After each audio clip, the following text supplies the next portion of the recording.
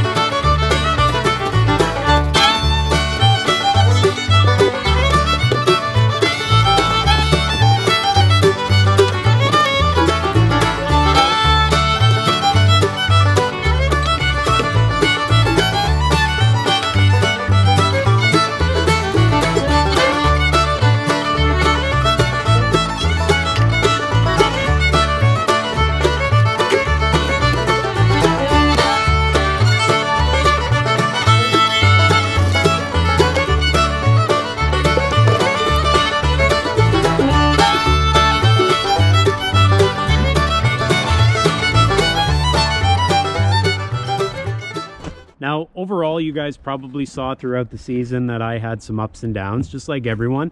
Some of the ups you probably saw, some of the downs you probably didn't. But one thing that I noticed with my 20 taps here, it's just a matter of getting out there, getting them positioned so that they're easily accessible, and that keeps the enjoyment up. I tried to get all my taps as close to my main trails as possible so that I wasn't trudging through the snow and half snow to get them. So I went out and I emptied them pretty often. I tried to get out there at least once a day. If I were to have these taps way back in the bush like some of my other taps you're about to see, well, it was a bit more of a challenge, a bit more of a headache to get to. In terms of getting to taps, you'll also notice that things changed up a little bit. I mentioned to you that the temperature's been getting warmer. Well, as a result, I had to get out the old ATV. This is my Sportsman 700 2005. This thing is a solid unit.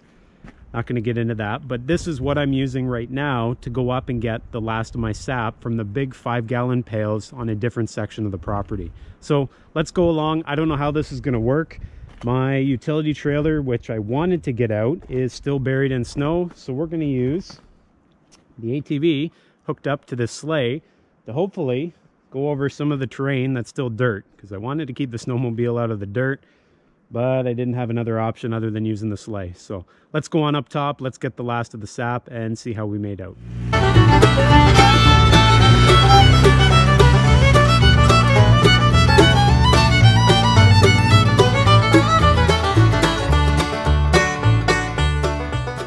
All right guys, well, this is sort of the reality of springtime around here. We still have a few feet of snow on the trails because it got packed down with the snowmobile. Me thinking it was solid enough to drive the ATV on, well, this is just about where it got me.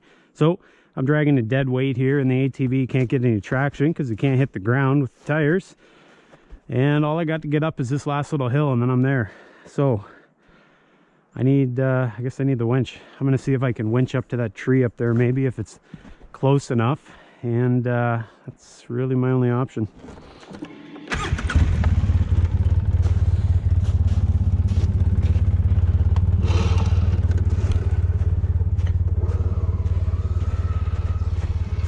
Oh yeah, it's definitely not going to make it. That's great. Oh, for gosh sakes.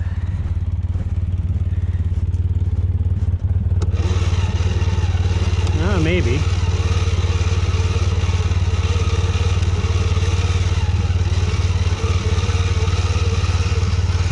What do you guys think? Any optimists out there?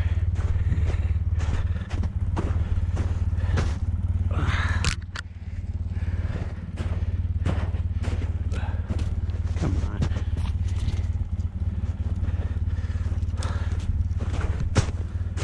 Come on, come on, come on. Come on, come on. Oh, yeah.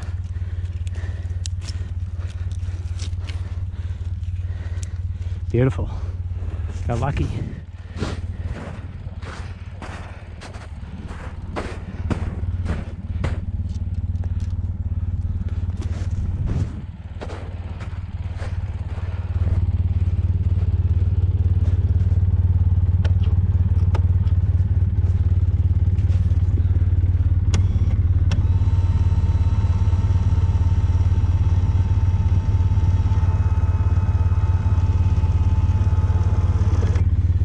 Okay, let's hope this works.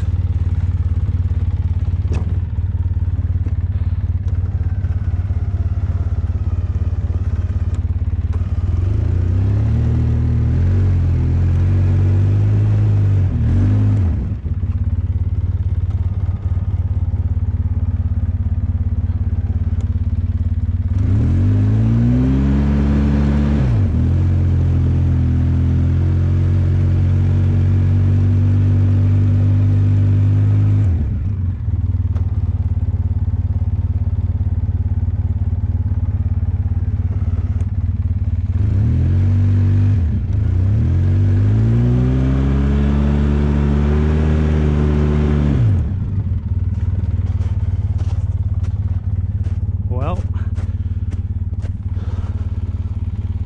still looks pretty deep.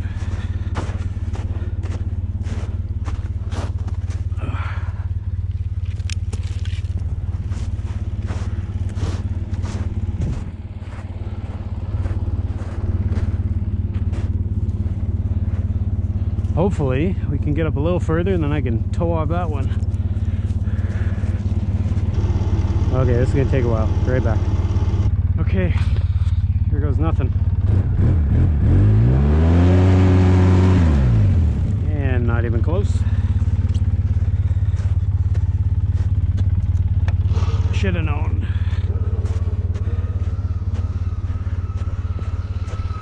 Oh boy, let's hope. I'm not feeling good about this. Come on, we're so close. Oh, come on. Yeah.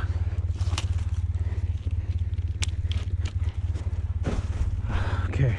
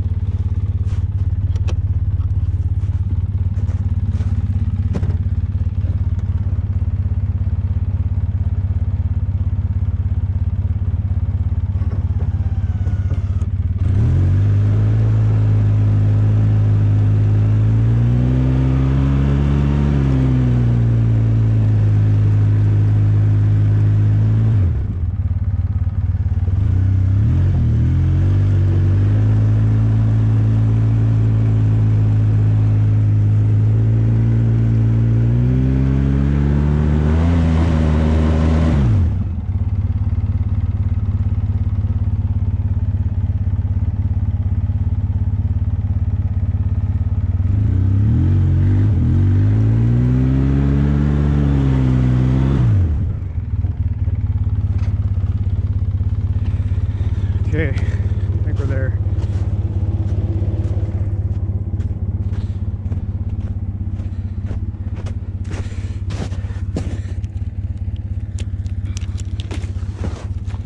And repeat.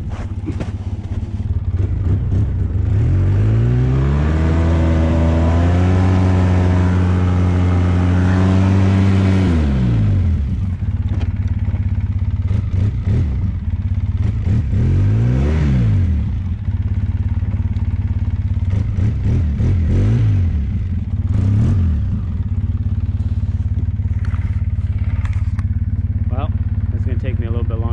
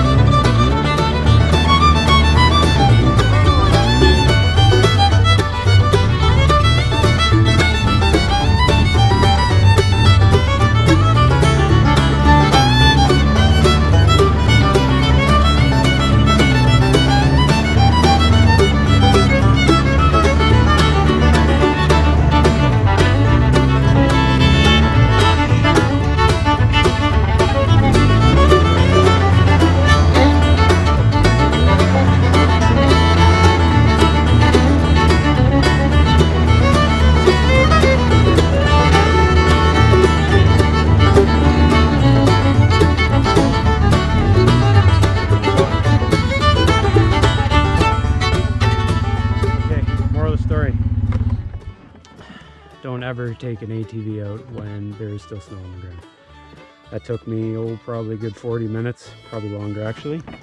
But lo and behold, we're at one of our pails. I have 6 more down there. We're gonna get the last of the sap and I am now done. Now, one of the last pails here brings up a good reminder for me. And what that is, it is to make sure when you're putting your taps in that you leave, or at least account for, the snow depth. When I put these in, to be honest with you, I bet I had it like this. I was standing on like 2 feet of snow. I didn't anticipate the ground being so far down. As a result, this one has nothing in it. The reason is I came by yesterday, or maybe it was the day before, and my pail was laying down there on the ground because the snow had melted. This thing had tipped over. So I lost 5 gallons of sap. Not very fun. So just a reminder, make sure your taps are low enough to the ground that they're not going to, you know, go something like this. Pop, and then drip onto the ground, or worst case scenario, this actually melts completely. The ground's not flat and it tips over. Just word to the wise there. Okay, last 2. Let's see how we did. Not too good. Get out of there. That's for probably 3 days worth, which isn't good at all. I'll pull these taps right out. And one more, and let's see what we got. You can see where the rainwater causes the yellow. Let's see. This one holds well, not bad. I don't know what we got in there, maybe 2 gallons, maybe less. Let's pull the taps out. Let's go put her in the Bounty, the barrel, and pack her in.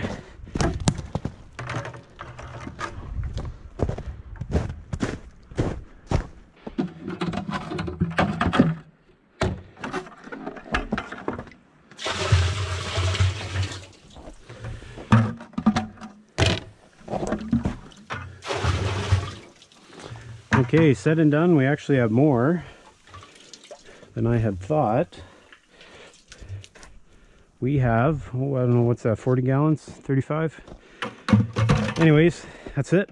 Well, folks, there you have it. That was a bit of an episode to end off the season, and that's probably to be expected. Some things I learned, well, I learned that that evaporator is only going to boil probably 3, 4, maybe 5 gallons per hour. So if you got a big 55-gallon drum like that and it's even only partially full, you better settle in, because you're in for about a 10-hour haul. That's about how many times or how many hours I spent on each of my boils. I think I got done 5 boils in total. You didn't see all of them, which is fine, but there are some out there for you to check out in videos. I got a good chunk of maple syrup done. I'm gonna go and have to see exactly how much I got left. I think I probably ended up with, oh, probably 10, 11, maybe 15 liters of syrup, and that's pretty good in my books, considering we came all the way from a wood stove with a buffet tray to that evaporator you saw here today. What's looking ahead for me? Well, for now, I'm going to go and rest, because this was a pain and I'm pooched. But besides that, maybe for next year, I'm going to end up with some more maybe efficient or elaborate or better setup to help speed up that 10-hour boil. I've looked at buying an evaporator, one of those expensive ones before, but to be honest with you, it's really tough when our season is only sometimes 5 weeks, maybe 6 weeks long. And for me to go out and spend $5,000 or $6,000 on an evaporator, well, I got a lot of other things I should be buying first. Anyways, that's going to do it for me here today. The sun's just about ready to crest through the clouds there. That probably is an indicator that there's sunnier things on the horizon. And that's probably my couch to go rest. So guys, appreciate all you watching. Come on back next time. We'll be up to something, but I can tell you it won't be maple syrup. See you then.